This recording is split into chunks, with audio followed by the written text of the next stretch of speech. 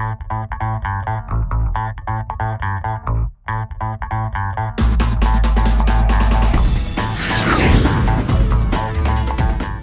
so hello guys, today we're going to register our very first account on Taobao.com.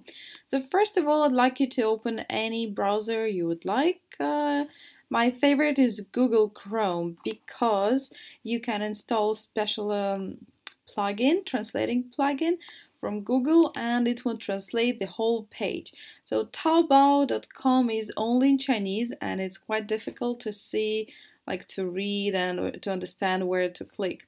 So here I have a popped up window or bar. If you don't have it, you can just have a right click with your mouse or with your touchpad and there would be translate to English option. You can translate it to any other language, let's say German or French or Portuguese or Spanish or Russian.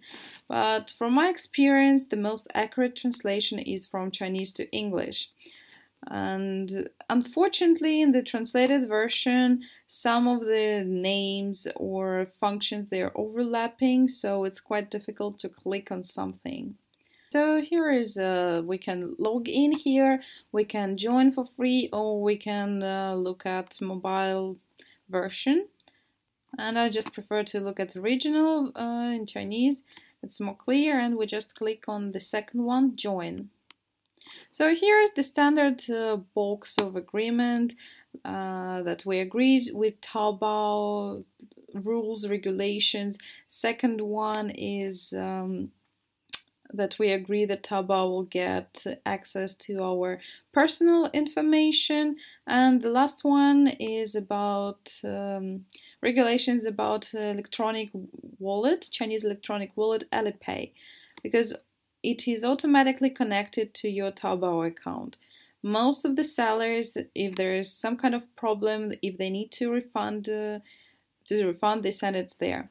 So here we have to register our phone number. As I'm in Sweden now, here's Chinese character, Radian, and +46 automatically, so I just type my phone number. And on the right there should be like a little green tick that would show that I typed enough numbers in my phone number. Okay, this one is to verify that we are not a robot or not any program. We need to click on these two little arrows and we need to slide it to the right. It should look green and it's cool. And after we click the next button, so should be also a green tick. Okay, so we click the orange button, continue. We can also register via email address, but unfortunately this option is available only for Chinese. So here's our phone number and it would be our login. We'll get a text message to phone number to confirm that it's not free and that we're owners, that we have access to the phone. Okay, I'm ready to type the message I've received and going to click orange button, continue. Okay, so my phone number became my login for Taobao automatically. So now I have to set up a password. So it should contain 6 to 20 characters. It could be letters, it could be numbers, and it could be some signs of punctuation like dots, maybe a dash. And your password must contain end numbers and letters. You can also use uppercase or lowercase as you like. So let me think about password.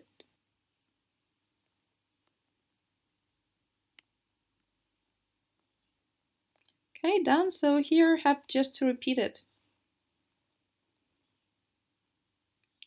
Okay, 2 green ticks means the match and cool.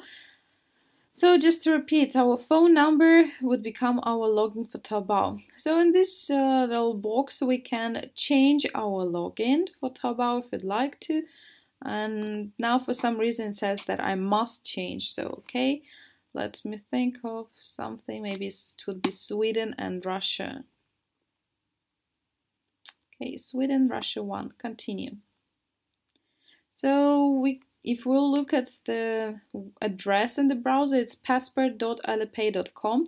So Alipay is the name of that internet wallet, which is linked to Taobao. So we're going to be redirected to Alipay to finish our registration. Okay, so something went wrong, probably because Chinese websites, they don't really work fast abroad. So I have to re-log in to Taobao. So I have to type my login. It would be Sweden Russia 1 and my password.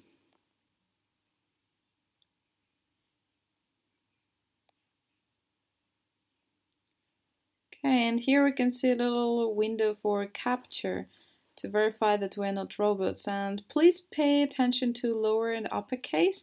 And in theory, on the right from that box where we typed capture, here should be a little green tick, which would indicate that we typed it correctly. If not, we have to retype it. But now I don't see it, so I'll just try to click continue. Okay, so we're back to our Taobao. And we can see, what can we see? That here is our login, Sweden Russia 1, and here it's also our login, little information about our account, like how many purchases we did and how many parcels that we're expecting to receive and so on. Okay, so let's go into our account. We can click on this little link, or we can also click on this little orange face. This is how our account looks like inside. And again, everything is in Chinese. If we'd like, we can translate everything into English and we will see what is what, and it will help us. So basic information, our login, email, so we haven't set it up yet. And phone number, and last, let's add our email address. So I clicked on add email, and unfortunately I've not been redirected to Alipay again. So I have to re-log in to Taobao account. There is something wrong with the connection today. Okay, so we're back to our personal cabinet. It looks slightly different, but still most of the options, they're here. Like we can translate to have a look again. So on the left we can see our shopping carts and the things we bought recently and some stuff, and at the top menu we can see the most important account settings. So we have a variety of security settings or personal information or account binding. So in security settings we can we can change our telephone number, set secure questions, and personal information. We can add shipping address, modify our avatar, and we can also bind our account with Chinese blogging system or to our internet wallet account, but only Chinese Alipay. Okay, so we are back to our page, and here we can set up an email as a login. So why do we need it? Because in case something would happen with our phone, like we'll lose it or maybe it would be out of service, you would have to have a chance how to log in. So we just click on it. We're going to add an email. Okay, so same procedure. We need to receive a text message and typed in verification code and click the orange button continue.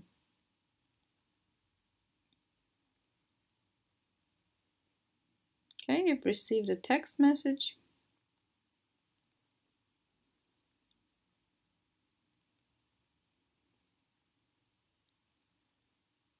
Continue. Okay, so here we can type our email address.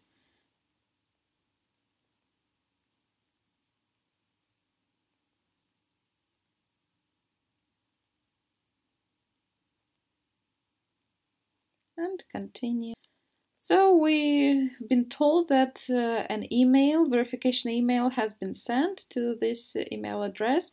So I will just have to go to my mailbox and check it. Okay, there's a one new letter. I can see it. And this is from, I think, Alipay or Taobao, doesn't matter. So we can click on this orange link, or we can copy these long 3 lines into a browser, so any way you like. So I prefer to click.